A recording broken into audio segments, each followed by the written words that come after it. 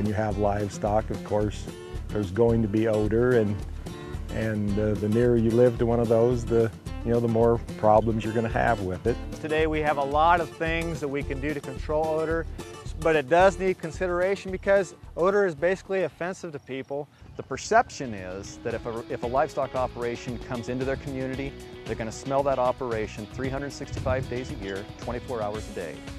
That's not the reality of it. When we did ours, we're about 3 miles away from town.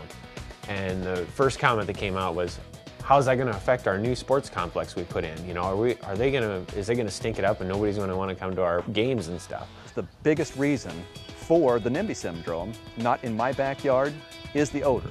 They're so nervous that you're going to affect their way of life that unless they can have concrete evidence that it doesn't affect them, they're scared.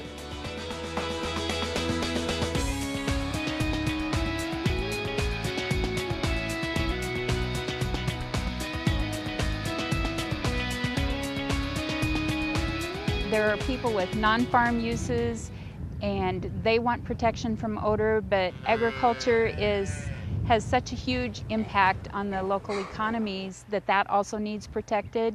Our population is steadily declining, and without a healthy livestock industry, it will decline more rapidly than it has been. Local zoning pretty much controls whether a person will build or not in respect to odor issues. I actually went and met with all my neighbors ahead of time before I even applied for the permit. Here in Nebraska, it's very important that you're visiting with your neighbors to let them know what it is you want to do, why it's important to you to do it, and what you're going to do to help alleviate any of the concerns that they may have. Some people, odor does affect worse than others, and so it's hard to judge, how big of a problem it is. I guess I felt like I kind of really bent over to compensate him and to let him know what I was trying to do. I was trying to be a good neighbor to begin with, which is kind of why we were so floored that we had so much opposition. Will there be some odor? Yes, and I never tell somebody that they're never going to smell odor from a livestock operation, because that's just not true. But it's not going to be that 365 days out of the year, 24 hours a day, like they're often led to believe. We have our regulations in place and they are asked to follow that, but if I do receive a complaint but they are following the regulations, I still call that producer and warn them that there are neighbors that are not happy and try to encourage them to change their practice or whatever it takes to try to keep the neighbors happy too. A big thing that kept coming up in the conversations was location. Why don't you move it someplace else? Properly siting a livestock operation can make or break the possibility of that livestock operation to be able to go in. We established some new zoning regulations 2 years ago for our county, and we used the odor footprint and established certain footage as far as setbacks from livestock operations. The Odor Footprint tool is mainly a planning aid for producers wanting to expand existing livestock facilities or to build new ones. This tool allows producers to determine possible problems with potential sites, while also providing an evaluation of the benefits or limitations of various odor control options. By implementing the Odor Footprint tool early in the planning process, producers can also demonstrate their consideration for the well-being of neighbors.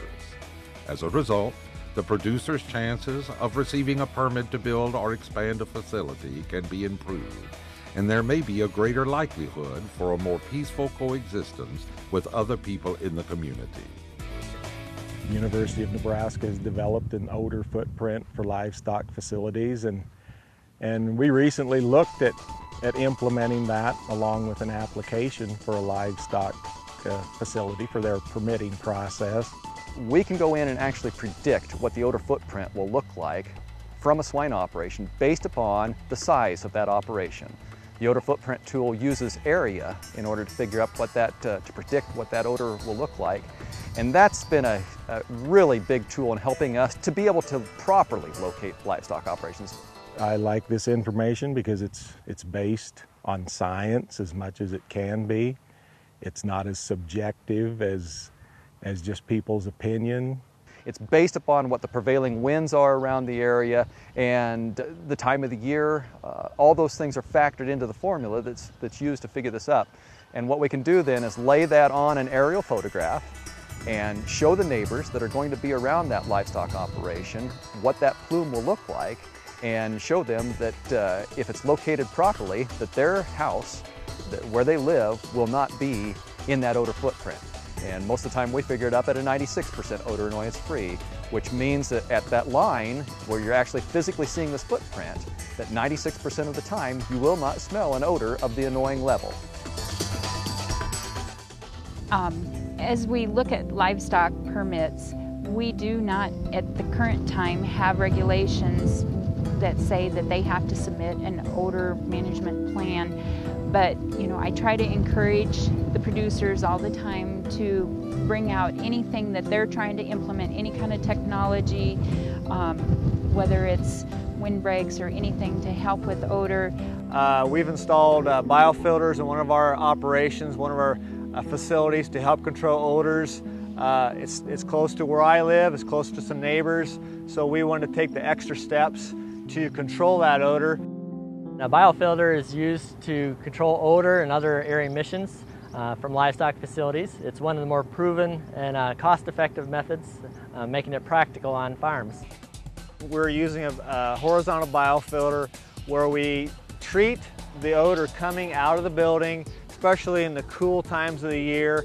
So as air comes out of fans like this pit fan right here, or one of the wall fans that would run most of the year, that air comes out and it has odor and other particulate matter in it, and it comes through and is directed below the biofilter. As it comes up through the wood chips, there are microorganisms inside the biofilter bed that consume the odorous compounds, and basically it comes out about 80 to 90% free of odorous compounds. We're watching what's in our diet, in our feed right now, and we're also we're planning on putting a shelter belt around our area. We're putting some things in our feed to treat the feed, things in the pits. Also using some synthetic amino acids to reduce the amount of nitrogen, which intends to reduce the odor. We're going more to a deep pit system where the manure is stored in a more concentrated area. And when we apply it, we're injecting it into the soil to reduce odor being spread into the atmosphere. I think it should be voluntary for producers to use new technology, but encouraged, because there are a number of people that just aren't comfortable with change. They want to see that it's proven before they adapt it. I'm not going to tell you that raising animals it doesn't smell, because it does, but we can greatly reduce it with the technologies that we've come up with.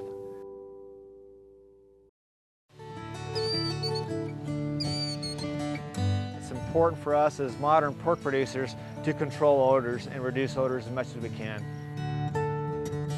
We haven't had a complaint. We haven't been reported or had any conflict so far. Actually, our neighbors are starting to wave at us and stuff again, so that's kind of nice.